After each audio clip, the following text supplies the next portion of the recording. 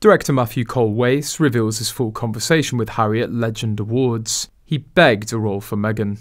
A director who worked with Meghan Markle in the early part of her acting career has revealed that he spent the night chatting to Prince Harry at the Legends of Aviation Awards, but then he refused Harry's demand to give his wife a role in her acting comeback plan.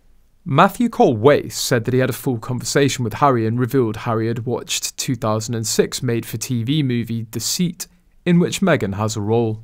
The psychological thriller, released in 2006, follows a young man returning home after his father's death and falling in love with his best friend's wife.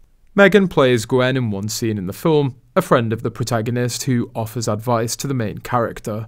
Taking to X, formerly known as Twitter, after the gala in Los Angeles, Weiss wrote, "Got to have a full conversation with Prince Harry. Super sweet.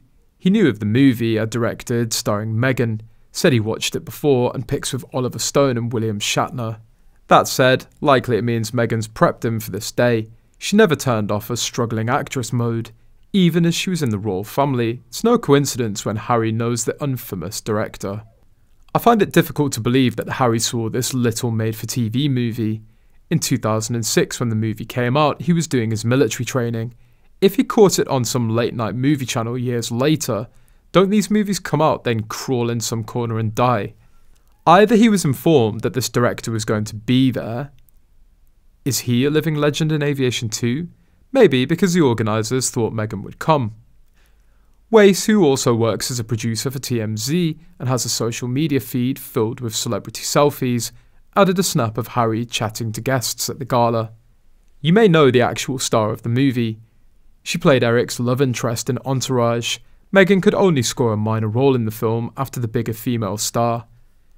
The film has poor reviews online, scoring just 4.5 out of 10 on IMDb, with viewers saying it has weak acting, no characters, adding it will bore you to death. Harry must have been so proud of his wife Meghan's acting career, so he asked Matthew Cole Weiss to give Meghan a chance in his upcoming project. But the director only laughed to skip the story quickly. It comes as it was reported that Meghan Markle is expected to make guaranteed headlines if the Markle makes her acting comeback with a Suits spin-off. As per reports, the popular legal drama creator Aaron Korsh penned a brand new show. Notably, a character named Erica from the spin-off has a few similarities to Meghan. Speaking of the former working royal's popularity, PR expert Matt Yanofsky, who's Meghan's friend, told The Mirror, there are dozens of women in Hollywood who could play that role.